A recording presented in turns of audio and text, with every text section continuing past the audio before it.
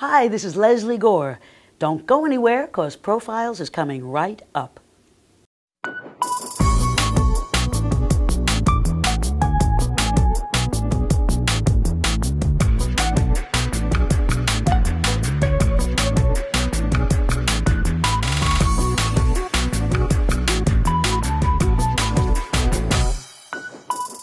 Welcome to Profiles. I'm Tiffany Walker. This week's guest is singer Lesley Gore. With more than 24 hits to her credit, Lesley helped create the soundtrack to the 60s with such songs as Judy's Turn to Cry, You Don't Know Me, and her signature classic, It's My Party. After a short break, we'll join our host Mickey Burns as he welcomes the most commercially successful solo singer of the 60s, Lesley Gore. Welcome back to Profiles. Lesley Gore released her first record at 16 years old while still in high school. Her first release, It's My Party, became a #1 hit in 1963 while skyrocketing Gore to instant fame.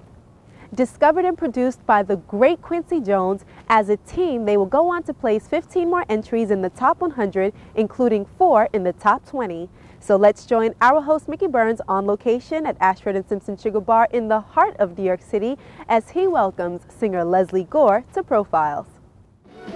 Play all my records, keep dancing all night, but leave me alone for a while.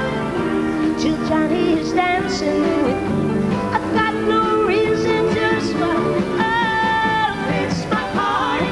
I cry if I want to, cry if I want to, cry if I want to. You would cry too if it happened to you.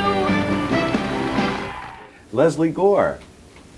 It's a pleasure meeting you. Thank you. It's a pleasure to be here. Welcome to our show, Profiles. Thank you. Of course, for our viewers, they all know you as a singer, maybe not as a songwriter, but you are both. That's correct. And you've, over the course of your illustrious career, really, you've had 24 chart hits, and what I think I would categorize you best for is that you helped create the soundtrack of the 60s. I think that's essentially true. There were very few female singers at that time, not as many as we see now. So maybe maybe the playing field was a little emptier. It may have been a little easier to get hits then. But it was a time when the record companies were first beginning to understand that they had a youth market, and they were taking full advantage of that. And they actually started marketing young men first because they believed that it was young women, young girls who were going to buy records. Okay. So the gals kind of were a secondary thought, and there weren't as many of us, but I think we made an impact. And you are the most successful solo, commercially successful solo female artist of the 60s. Wow, that's interesting. Let me go over some of these hits, which we all know, and they still play them on the radio all the time. You still hear them occasionally? Absolutely.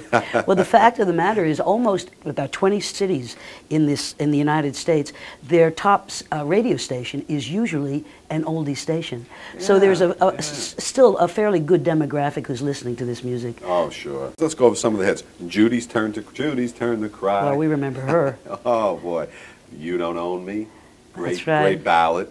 She's a Fool. Right. That's the Way the Boys Are. Right? That's right. And It's My Party, I guess, is your signature song. Probably, yes. And, of course, one critic recently said her best songs survive as classics. Do you think of your songs as classics? Well, you know, I don't tend to, and yet they've been around a whole lot longer than I expected them to. I'm sure. Over 40 years, I think you can sort of call a song like that a classic. I can tell you that when we recorded them, we really never expected that they'd be being played 40 years later. Oh, I bet.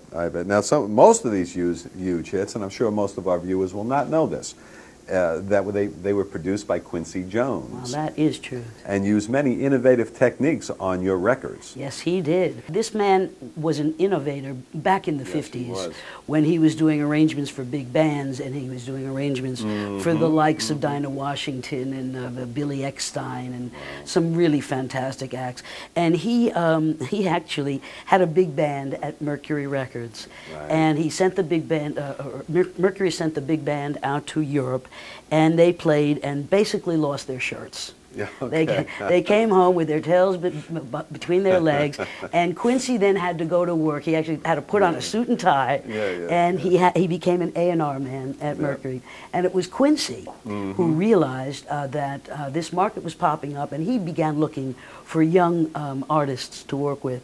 So he heard some demos of mine, called me one Thursday when I came home from school.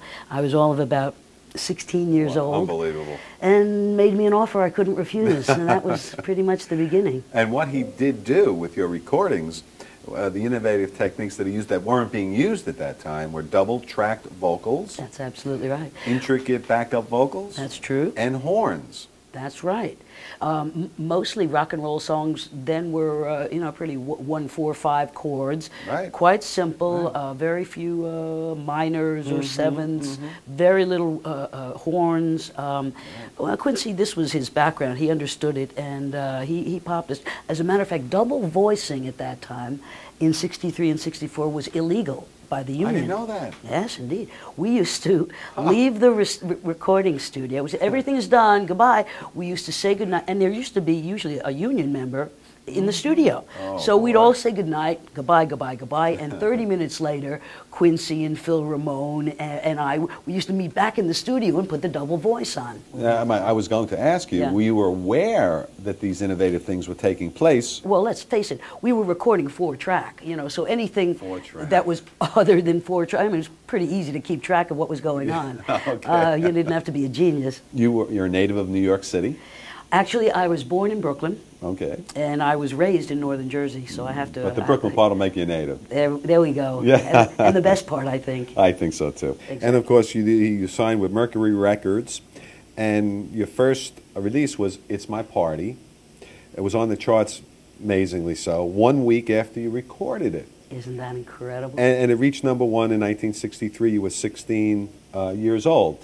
I read somewhere that what Quincy did do was he released it because he heard that Phil Spector was about to record It's My Party with the Crystals. That's absolutely true. That is true. As a matter of fact, Phil was already in the middle of doing this song with the Crystals. Okay. They were coming off probably the biggest record of their career, to do Run Run. That was And I'm on a huge. Sunday. Okay, big, huge hit. Huge hit. He hasn't finished the track yet. He lets Quincy know literally the night we recorded It's My Party. Quincy, in his brightness, understood that the publisher had kind of double dealt us. Okay. There was two guys. One of the owners gave Quincy an exclusive for me. The other gentleman gave Phil an exclusive for the Crystals. Once Phil let Quincy know that he was recording this song, Quincy woke up on Sunday morning, got the tape, went to Phil Ramone's studio. He ran off 100 acetates, had them in the mail on Monday morning to the top 100 record stations. Wow. I heard it myself, well, this is kind of amazing, 7 days after I recorded it on WABC driving. I was living in Tenafly at the time. How about that? And did you love it the first time you heard it? Yeah, it took me a little while to recognize that it was mine.